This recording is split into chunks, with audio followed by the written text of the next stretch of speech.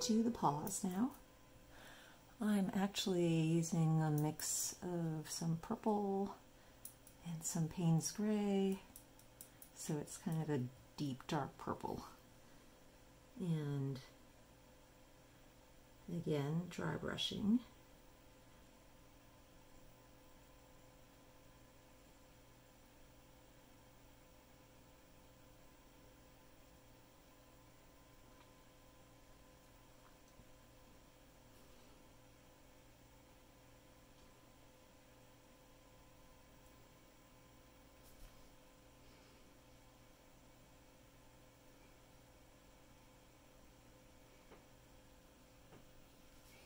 You notice I left this lighter edge along the top of the tail.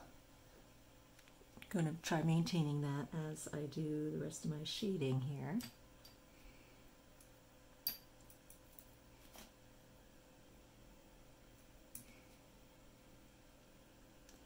Mixing in a little bit more Payne's Gray, so moving more towards the gray end of things again.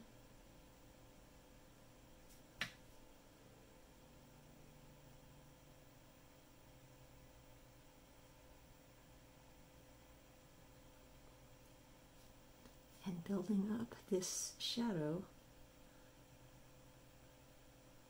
along the hindquarters of the cat.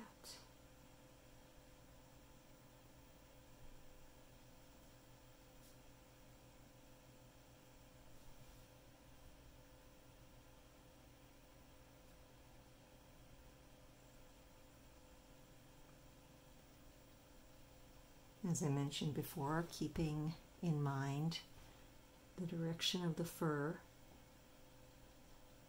because among other things, this shading is actually also adding fur texture.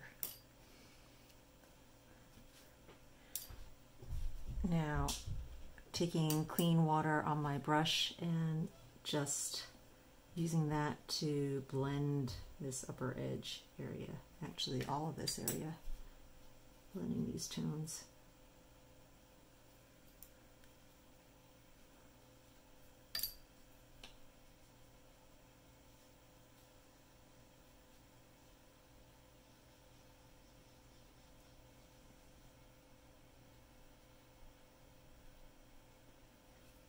This smooths out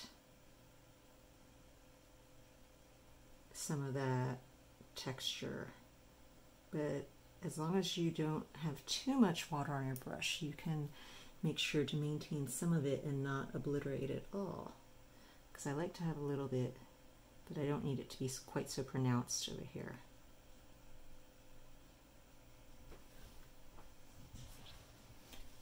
And I'm going to then also shade this side of things.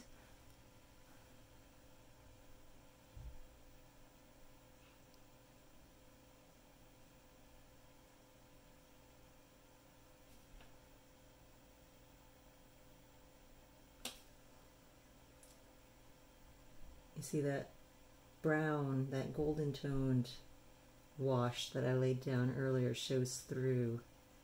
And so it adds a richness to the shading, because then you have the layered colors interacting.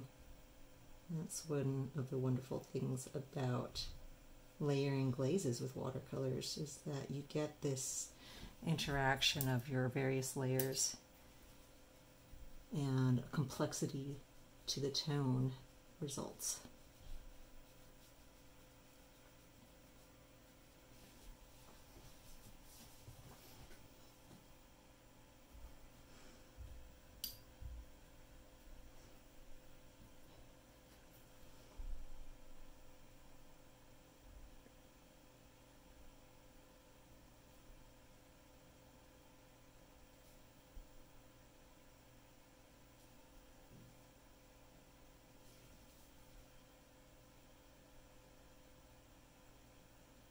I'm just building up layers of dry brush in my shadows. Each successive layer lends its own bit of subtlety to the tones.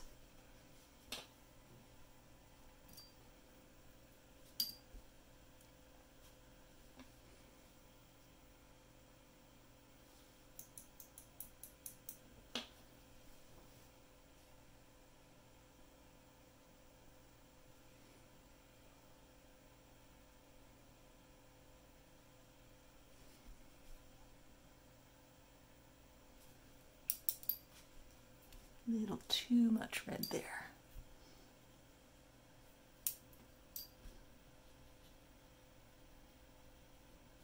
You see I move back and forth between dry brush and washes.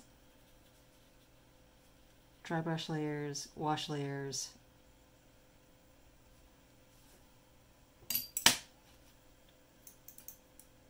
And I'm not too careful about keeping my colors pure unless I want a really shocking tone somewhere to brighten things up. I frequently have my mixing dish, this a mix of a lot of mixed colors. And I find that I can get lots of subtle neutral tones by doing that, because as the colors start to blend with each other, you get grays and you get browns, which is just not good, like I said, if you want to have bright colored tones somewhere. But if you are trying to create some complicated shadow tones, it is very nice to have these little corners on your palette that have mixtures that you probably could never recreate again if you wanted to. But I like to use those for shading. The first time I started doing botanical art, and botanical art is very exact. I mean, botanical artists will frequently create these color charts where they have matched the exact tones of their subject matter, because you want to have it as close to the actual subject that you're painting as possible. And you do that by using a live specimen, and sometimes your live specimen is not going to last very long, especially if you have to cut it. So if you have it in front of you, what you do is, for the first several hours of working, you are mainly and only focused on trying to match the colors. And once you have the exact color mixture tone figured out, you write it down. And you make this chart where you have all this information. Now, yeah, I go in there with my crazy color palette with colors everywhere. And I swear that the teacher, the instructor of this workshop, she took one look at my palette and she had this horrified look on her face, as if to say, how can you possibly paint anything with that? I've definitely gotten a lot better about keeping my palettes with the colors separated and not having a big mixed mess.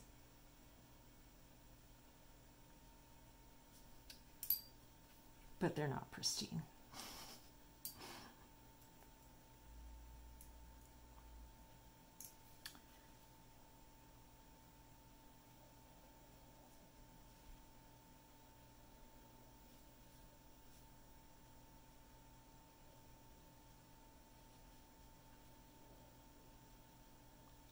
Now this is, it's not a wash, it's not dry brush, it's kind of something in between, where I have liquid on my brush, but not enough for the paint to really move around.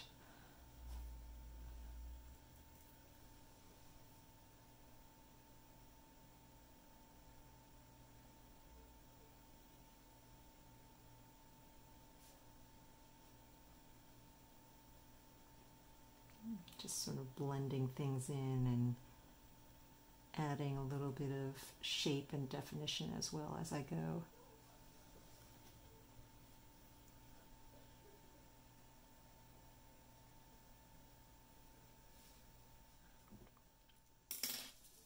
Zooming into those little paws, where I'm finally going to add a last little bit of sharp detail. Most things in this piece have been very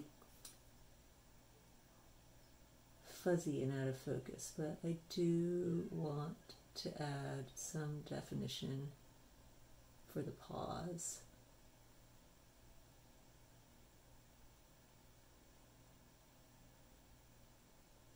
So I've got my size 0 round brush, one that has a good point on it, instead of my older one that I'm using for dry brushing.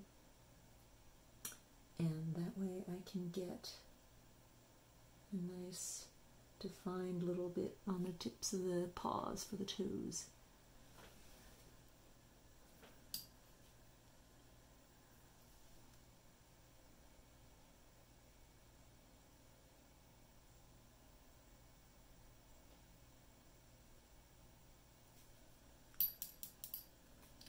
And then I'm taking the brush that I was using for dry brushing, and I'm getting water on it, just water, and I'm using it to lift the very tips of these toes a tiny little bit.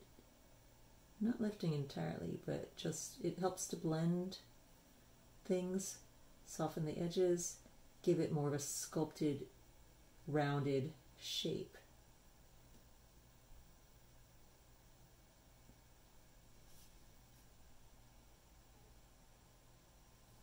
More like a highlighted form.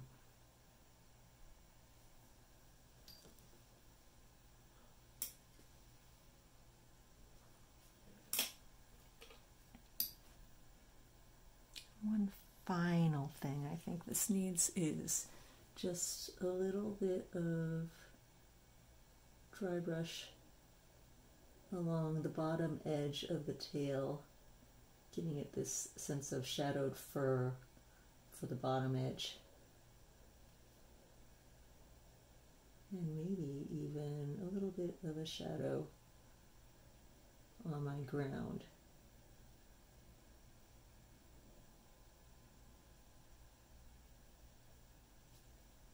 I wasn't really going to do any background, but I think it needs to be anchored to the ground at least.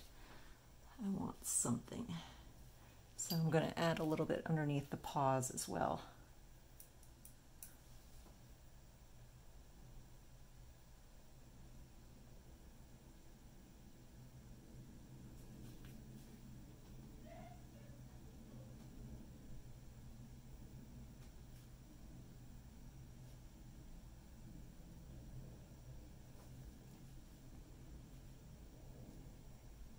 And since I went down this route with shadow, that means I need to add this curled little ground shadow for the tail.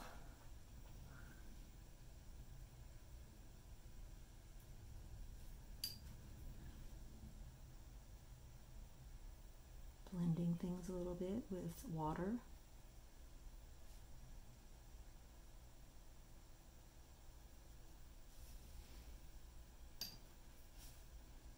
Blending the part underneath the paws as well.